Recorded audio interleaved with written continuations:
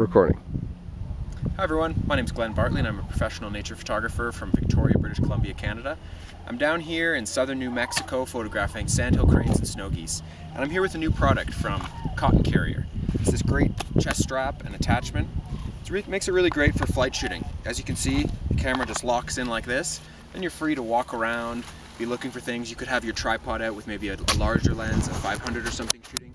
But if you see some action, you're ready to go. Ready to go and start shooting and panning, and then when you're done, slide it back in.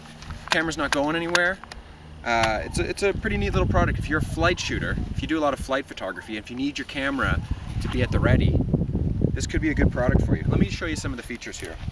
As I said, the camera slides in one direction only, and once it's down, it's locked. It's not going anywhere. If you really feel you need to, you can clip it in with this little strap that's provided, so you can actually click this in. So then you're really safe. If you're out walking around and maybe the lens is bouncing a little bit, you can use this handy little strap here to really secure it. Now you're quite stable. Nothing's going anywhere. You know, this is my first week out with the Cotton Carrier, and I have to say it's quite a good product.